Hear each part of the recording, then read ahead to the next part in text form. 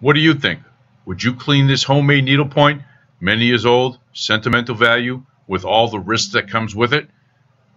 Well, let's take a look, see what you think. The question today is, would you risk cleaning this needlepoint? This came to us recently from a customer in our area. There are 4 pieces that were made many years ago by someone in the family. You can see they're all floral by design, multicolored, all slightly different. Customer brought them to us, asked us what we thought. And as we mentioned to everybody, is there's always risk with cleaning. Not just cleaning the base fiber, which is here, but also all this different colored wool. There's always a risk with cleaning that. Something special about this piece is that everything you see here, all this backing material, is nothing but regular cardboard boxes that have been cut up and used for a semi-rigid frame for these pieces. It's been stretched, the fabric here has been stretched around the cardboard and woven in as cotton thread. And then to secure it again, all these marks you see right here, which are come on the front here, up here, here, these are all simple staples, just from a staple gun.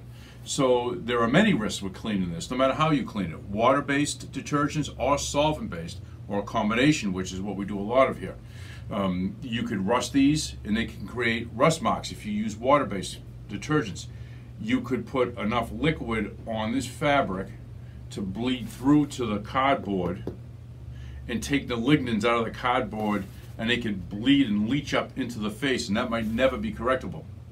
To eliminate that, you could take all of this apart, staple it to a piece of plywood that's been treated with polyurethane, clean it, and then put it all back together.